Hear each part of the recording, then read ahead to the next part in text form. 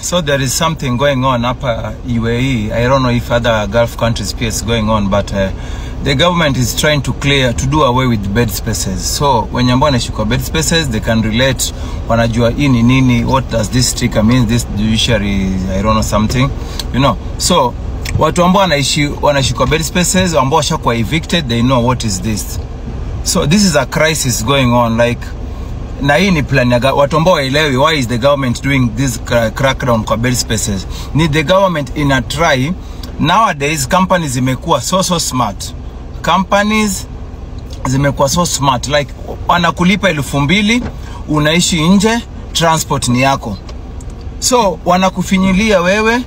So government imeanza kurealize these things, kwa companies wanalipa wafanyikazi wao pesa kidogo, wanaishi nje, ndio wamejazana kwa metro. Nowadays watu mtu ambao anaishi Dubai au mtu ambao anatumia metro anaweza kuambia venye metro siku hizi ni hell. Yani metro from metro ya kwanza mmejazana, mmesimama, mmefinyana, design nyingine unashindwa. 2-3 years ago metro haikuwa hivi. Why?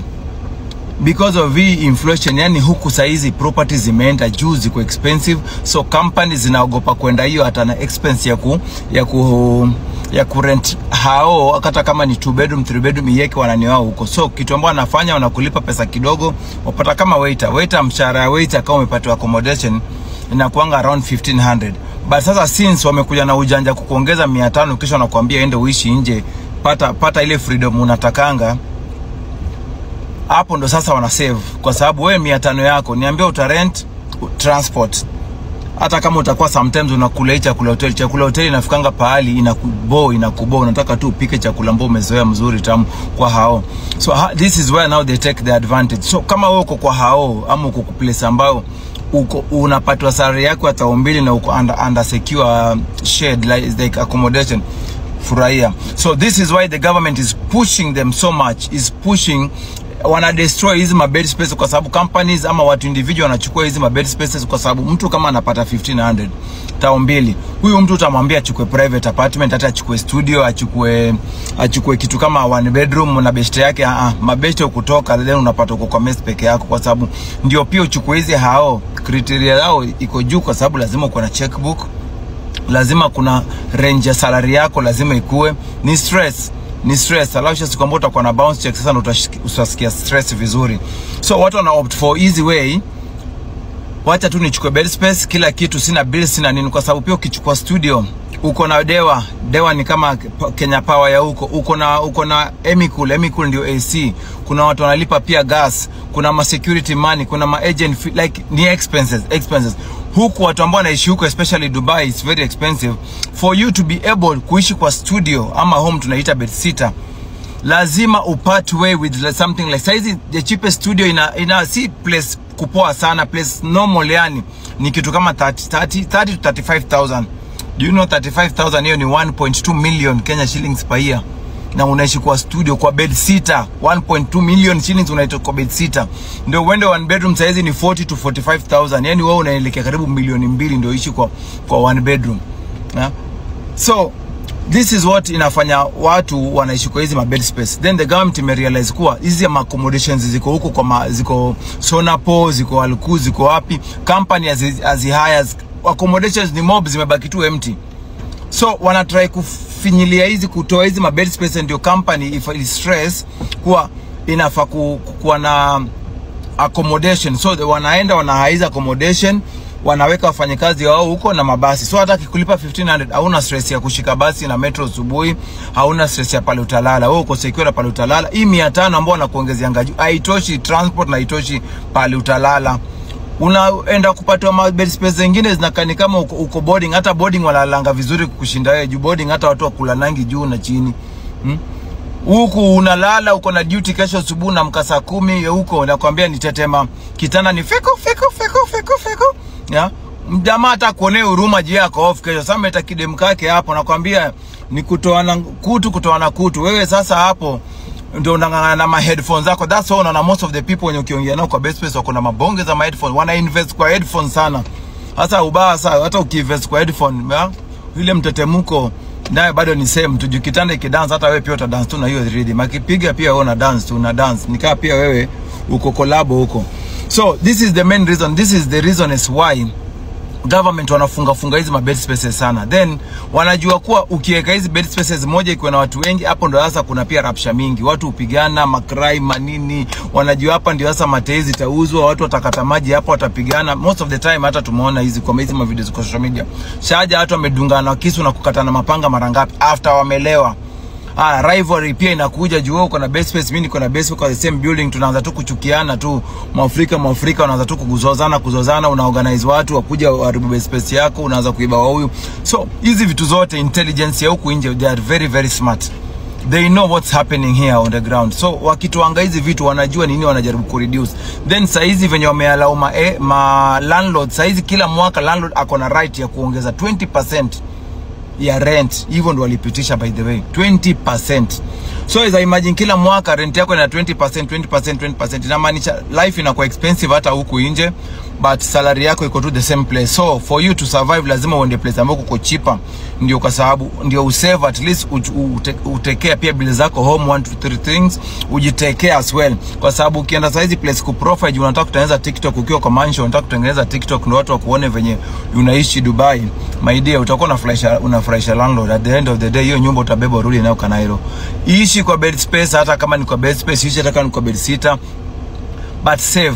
Mimi kitu ambacho naweza advise wase, bed spaces, angalia bed spaces gani ambapo unaenda. Usiende kwa bed space ambayo imejawa na hijo. Watu ni red flag anywhere wanaenda. The moment tu kuna wanaijo wawili watano kwa bed space moja, hiyo bed space itakuwa targeted na CID.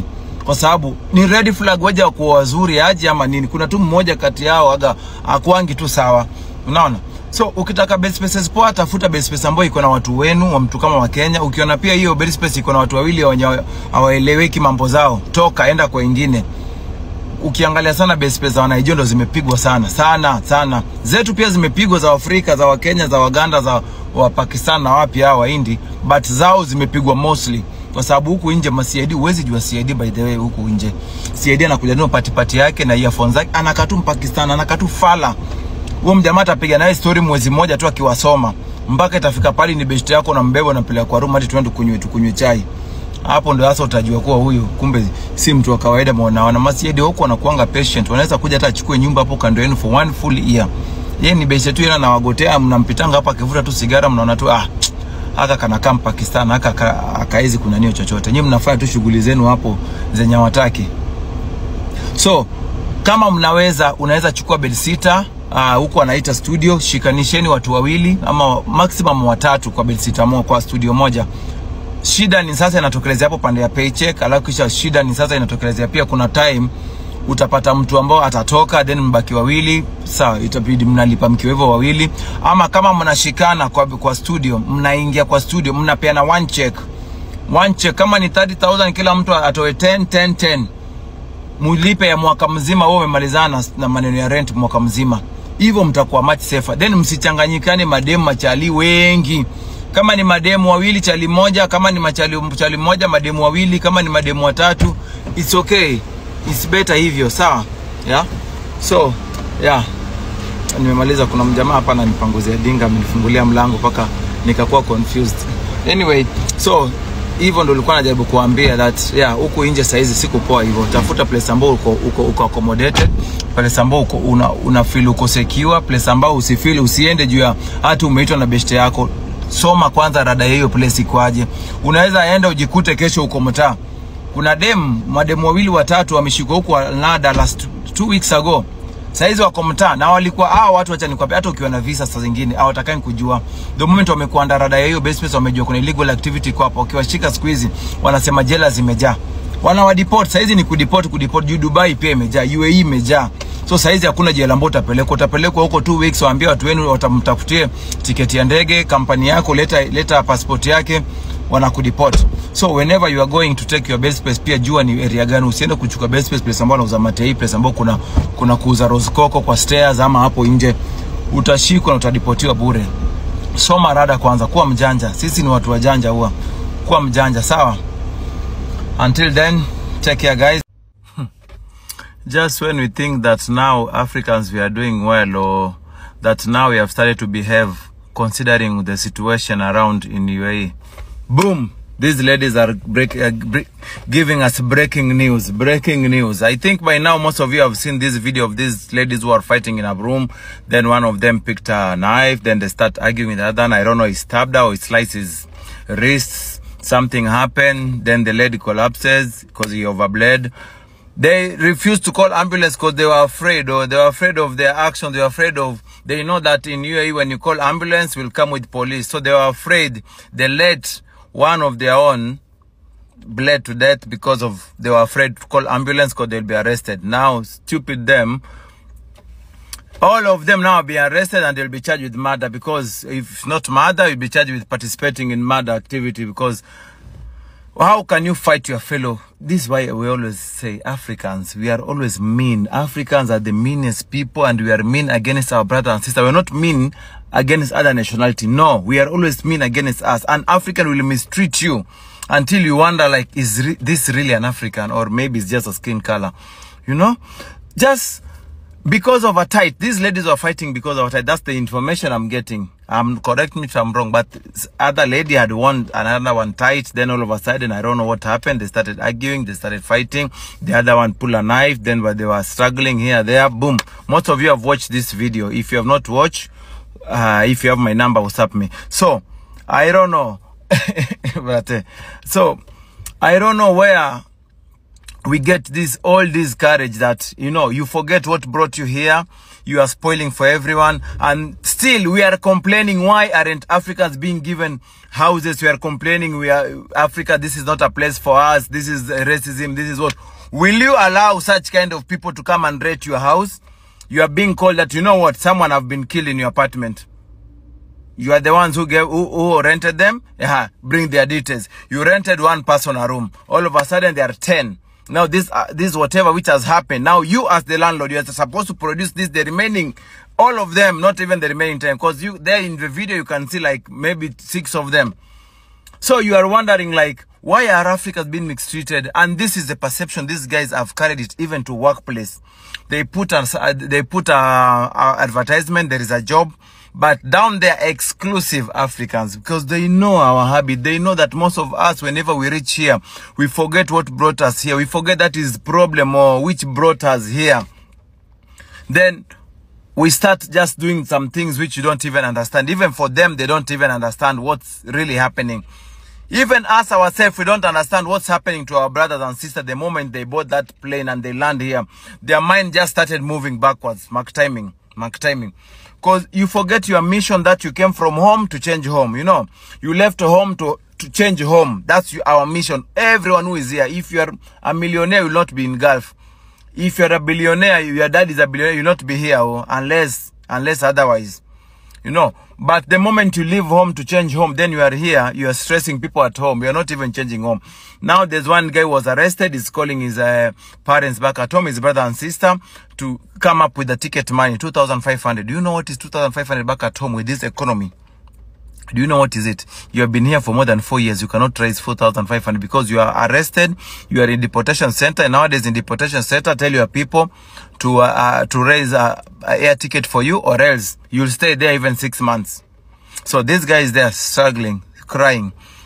My dear, when you are here, we have always been insisting, know your purpose, know your cause, know what brought you here. If you feel you are tired, don't spoil for other people. These people, whenever they are looking at African, there is no label written here that this is Kenyan, this is Nigerian, this is Cameroonian, Ghanaian, Ugandan, Tanzania. Most of them, they label us in general, these are Africans. Whenever something happened, an African are fighting there. Whenever something happened, an African robbed that shop. Whenever something happened, those ladies standing there are African, they are selling themselves.